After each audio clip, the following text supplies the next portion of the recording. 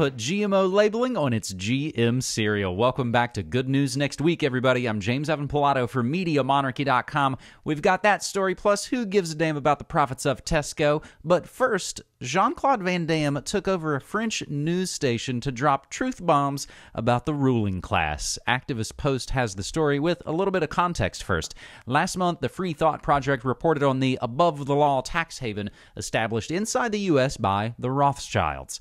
Before that, Baron David de Rothschild was indicted by the French government after he was accused of fraud in a scheme that allegedly embezzled large sums of money from British pensioners. We call them retirees here in the States. Earlier this month, the French government announced that it has launched an investigation into the entire Swiss branch of the Rothschilds' banking empire. So the world seems to be waking up to the fact that these powerful families operate in a legal class far separated from the rest of us. Appearing on a French television show, Le Grand Journal, the Grand Journal, Jean-Claude Van Damme showed the world that even he is aware of the control and power of the Rothschilds and the Rockefellers. He was invited on the French show to speak about the U.S. elections. However, he quickly hijacked the narrative and went on about a 2-minute rant to explain how the Rothschilds and Rockefellers assert their banking influence over the world, saying, quote, in relation to the Cruzes and the other phonies in the emotional con game of the presidential selection race, well, they're not going to win. You still have the Rockefeller, people like the Rothschilds, those big families that dominate continents. So it's not even France here. We're talking continents. These are families that rise in 1827, a family with 5 sons that expands. It's above everything we're talking about tonight. So you have lobbyists, people that are candidates to elections, and then you have people like Donald Trump who have, 10 billion euros?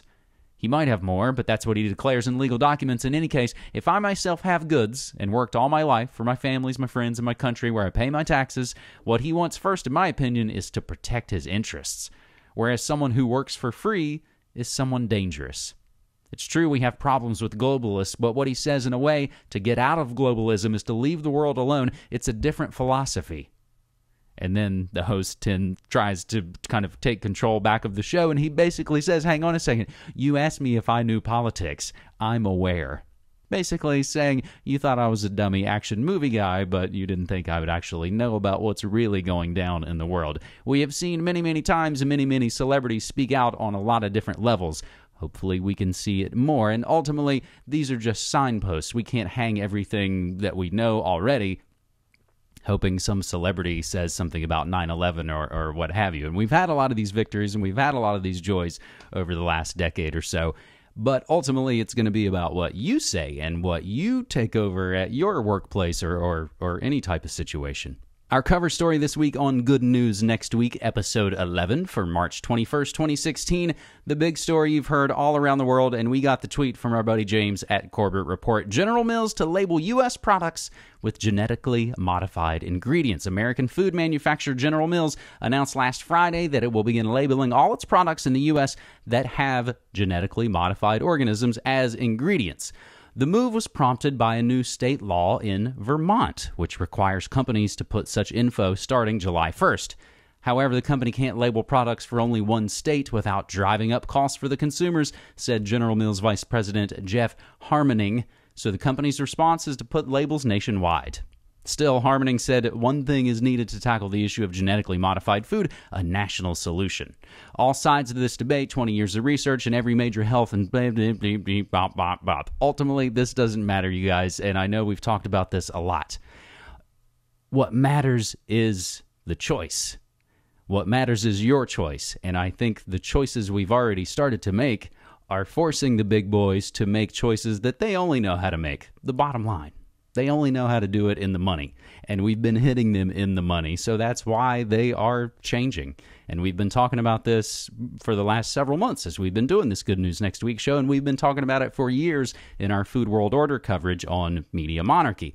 So General Mills, it should be noted, they own Haagen-Dazs and Nature Valley and Cheerios, and we've already seen, as we reported right here, Campbell's Soup going to start labeling. Chipotle, Whole Foods, and other places are either labeling or abandoning them altogether. Meanwhile, organizations like the GMA, the Grocery Manufacturers Association, are still hammering it, and this kind of battle isn't over. But I think this gets to the heart of what we're talking about, and I think what we discuss and what we sometimes argue about in here. I'm not up here trying to call for more laws of this and more forced that. When it comes down to it, we can all make these choices, and we can hope push that across, and not through laws, just through doing it. On a personal note, interestingly enough, I was actually at the grocery store yesterday, and I was looking at pasta, as a good Italian boy would, and I saw the shelf had all these tags saying non-GMO project verified for Ronzoni pasta. And I was like, since when did those guys go non-GMO? But indeed, they have gone non-GMO. They are owned, and a lot of other pasta companies are owned, apparently by New World Pasta, and their entire line has earned non-GMO project verification across, again, a ton of well-known pasta brands. We will include that link to nongmoproject.org. And again, reminder that we include links to everything we say and play on these episodes. Our final story this week, I asked, who gives a damn about the profits of Tesco? That's something Franz Ferdinand sang several years ago. And the answer to that question is Tesco gives a damn about the profits of Tesco, but they have announced, and we get this good news tweet by our buddy at Boi, Tesco to donate all unsold food to charity. One of the UK's largest supermarkets announced last week it would donate all of its unsold food products to charity by the end of 2017, partnering with a food-sharing organization, Fair Share, to ensure that products are simply not thrown away. Quote, we believe no food that could be eaten should be wasted. That's why we've committed that no surplus food should go to waste from our stores, said Chief Executive Dave Lewis when he announced the new initiative. He went on to say, we know it's an issue our customers really care about, and wherever there's surplus food at Tesco stores, we're committed to donating it to local charities so we can help feed the people in need.